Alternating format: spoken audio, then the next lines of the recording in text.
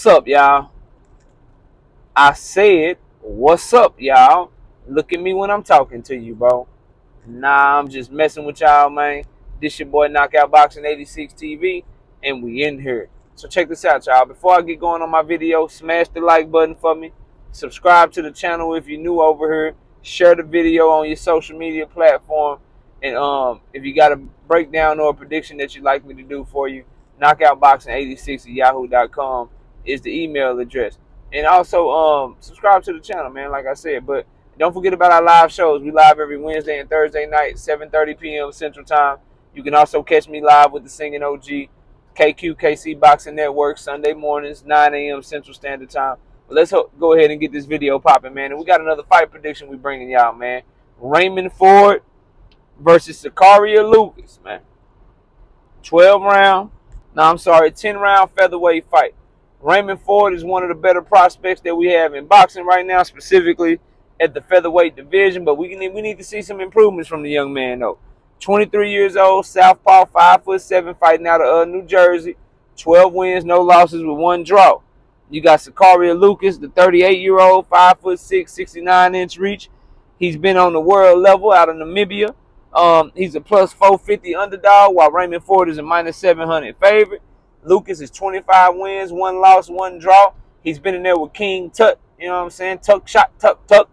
Whatever you want to say his name in, bro. So he's been in there with some really good fighters. So I'm interested to see how Raymond Ford looks against Sakaria Lukas. Now, for Lukas, man, good 1-2, good power, 17 knockouts in 25 fights. He'll throw with you, tough. He can be hurt, can be wobbled. I have seen him, you know, get rattled a couple of times. But he ain't never been stopped. So, you know, and I think he's going to be taller than, he ain't tall. He's only 5'6". He look like he bigger than Raymond Ford, though. Maybe because that's, you know, he a grown-ass man. But anyway, bro, he's one of them typical, think of, I'm not saying he's as good as this guy, but think of like Nakathila. Think of like, Richard Comey. You know, those fighters from that region, for whatever, from Africa, seem to be strong physically, have very good 1-2s, but then they kind of lack fundamentals. Sakaria Lukas is kind of like that. Like, he got a nice, strong right hand, but he don't set it up well. Timing ain't good. He overthrows his shots. Feet ain't really that good, but he's powerful. And if he land that right hand on you, it could be trouble. Raymond Ford, very fast. That's why people are so high on him, bro. Very fast, very, very quick, fast hands, fast feet, can counter punch, just very quick in the ring. When he sits down on his shots, he does look like he can generate pretty good power, but he's kind of he's a confusing fighter to me, bro.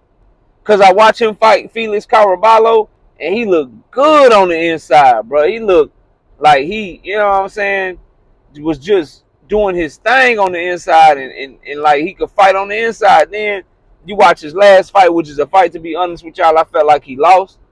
You know what I mean? He struggled on the inside. The fight before that, he struggled on the inside. He just, for some reason, his last couple of fights, he did not look comfortable fighting on the inside because he was fighting pressure fighters that were trying to come in on him.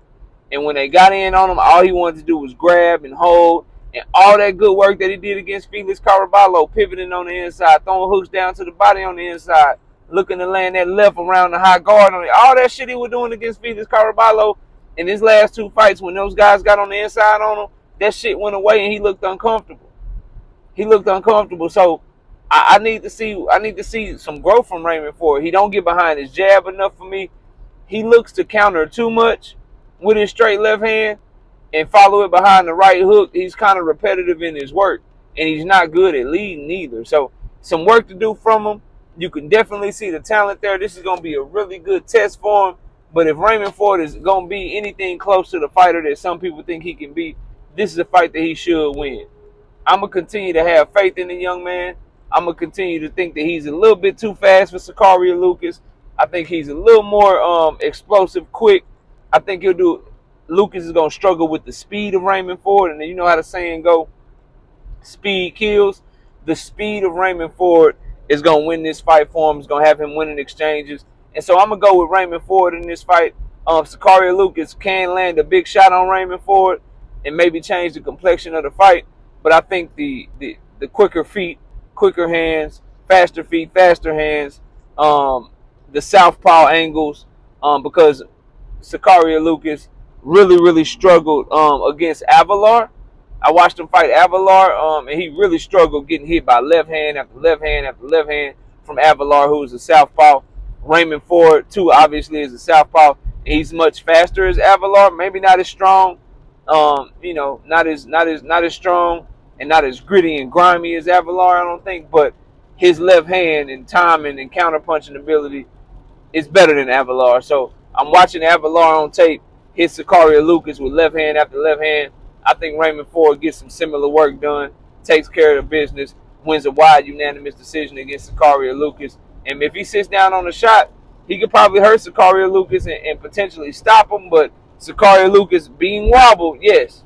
Being stopped, never seen it before. So if Raymond Ford stops him, it'll definitely be a statement and a step in the right direction. He definitely has the talent to do it, but I'm not picking it in this fight. I'm picking Raymond Ford to land the cleaner shots, to outpoint Sakaria Lukas, maybe land shots that'll be some highlight reel shots. But I think Sakaria Lukas takes them well, goes the distance, fights with heart. He's just not skilled enough, talented enough, or fast enough to deal with the young Raymond Savage Ford. That's my pick, Raymond Ford, unanimous decision.